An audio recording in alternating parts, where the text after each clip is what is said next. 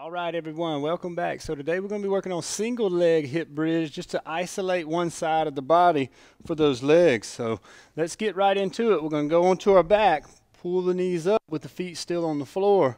I don't want to be too far in, too far out, because especially with this one, you're going to notice how that leg placement is going to play a big deal about how high you can get the leg or the hips up to the sky. So I'm going to take my leg that I'm not working, push it to the ceiling or get the foot to where it's facing the ceiling. Here I have to use my elbows a good bit, and I'll push through and lift. Drive those hips up to the sky, find that stopping spot, and then lower nice and slow. So I inhale up and exhale down.